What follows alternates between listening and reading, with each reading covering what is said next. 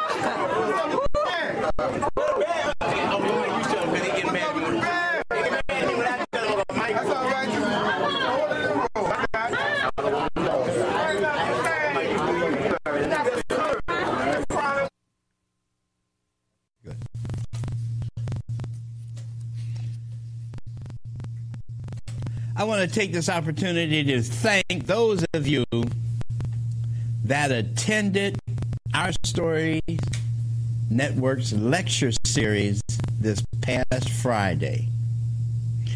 We had several people from previous lectures we have held, and I want to thank those of you that were returning for your time and your attendance.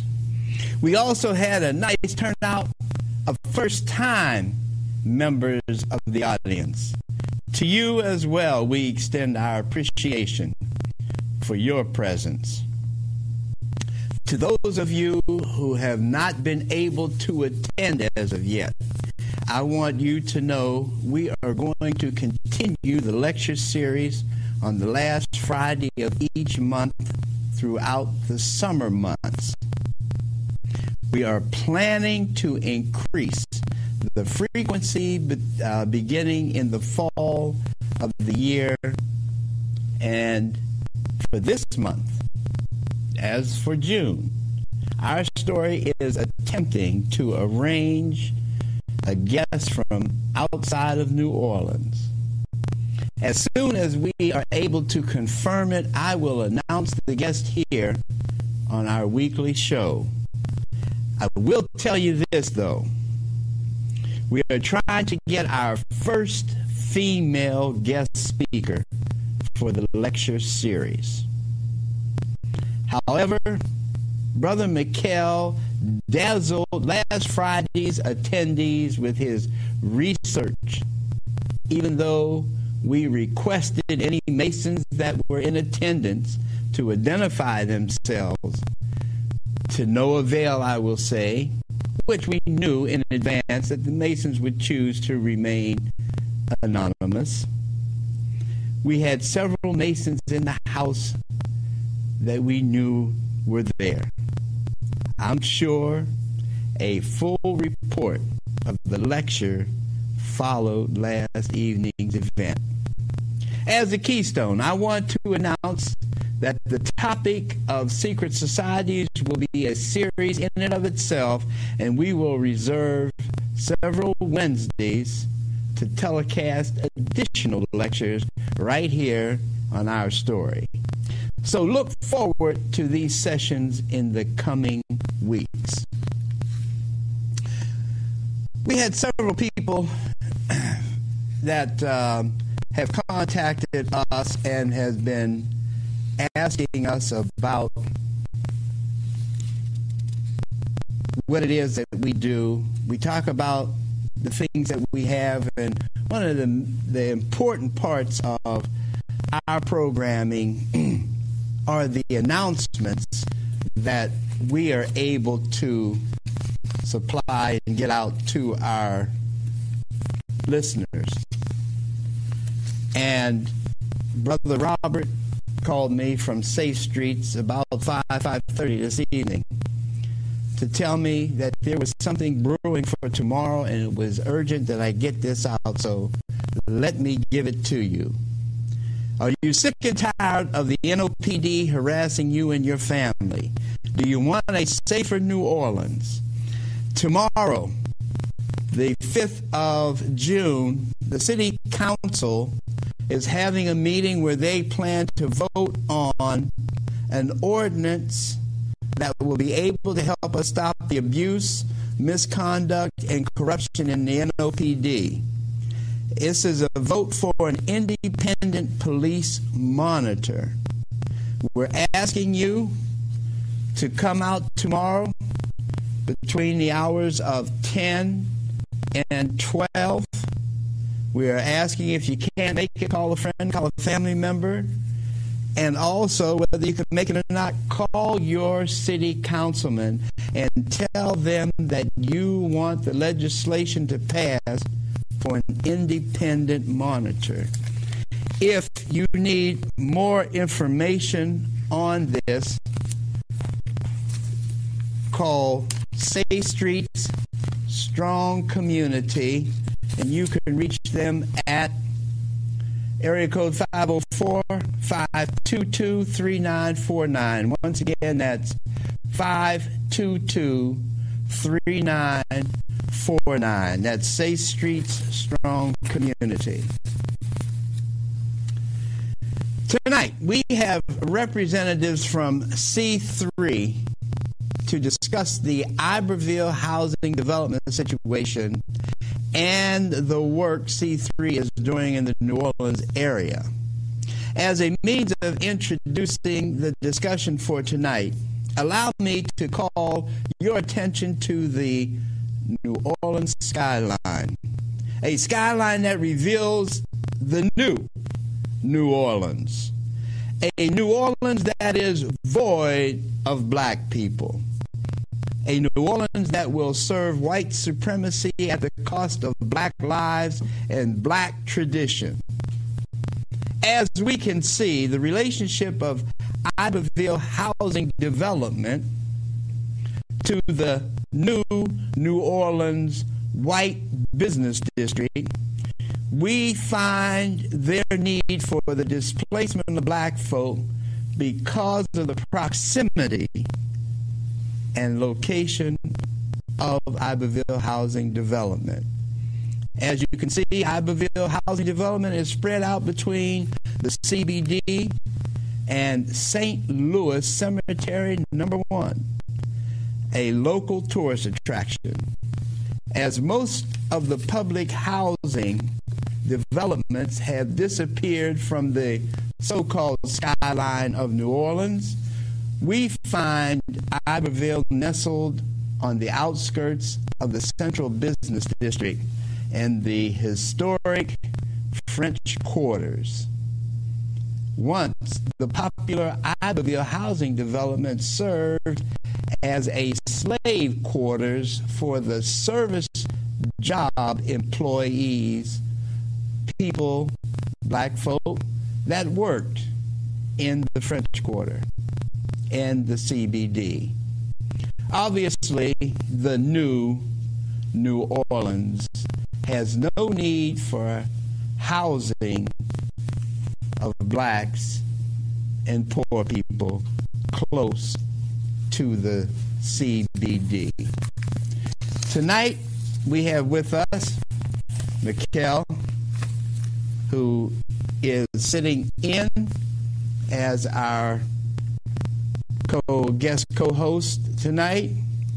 And from C3, Hands Off Iberville, we have Jay Arena and Cody Marshall, who is a resident of Iberville. Good evening, gentlemen, and thank you for taking time out for being here with us this evening. Good evening. Jay, I will start with you.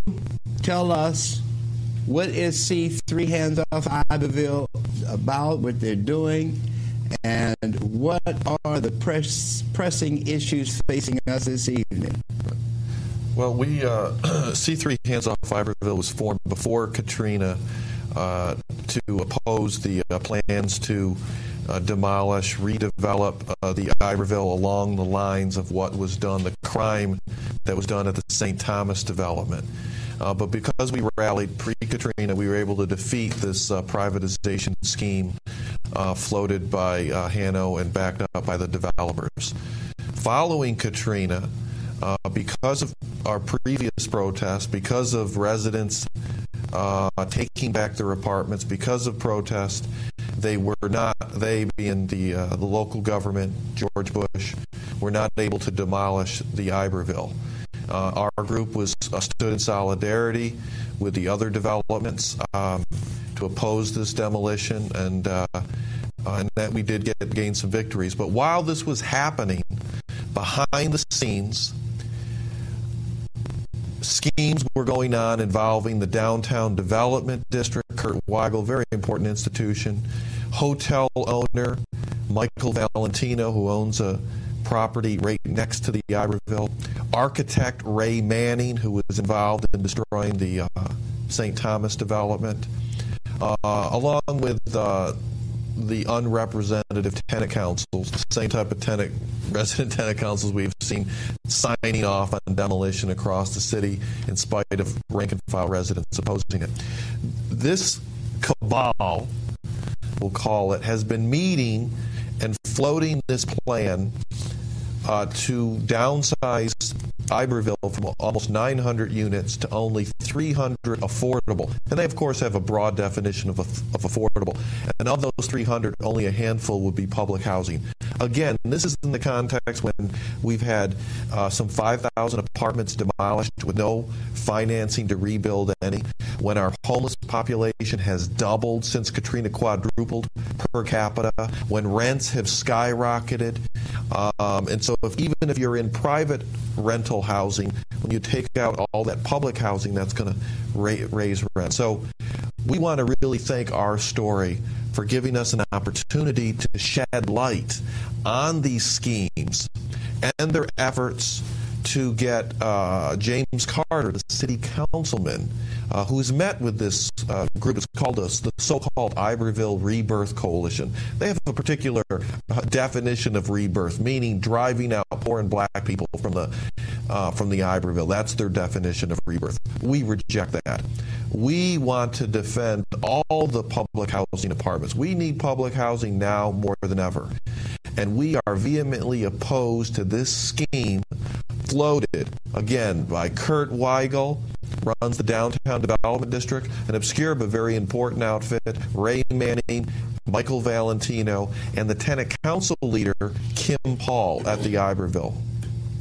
And we reject their proposal, and we demand that James Carter and the Nagin administration not sign off on this. But it's particularly important for James Carter because this is in his district, District C, and as we know, part of the tradition in this city is that if the city councilman in that district signs off on a redevelopment, the rest of the council will go along. And he's met with this group and has really not had any problems with it. And we call on him to reject this plan.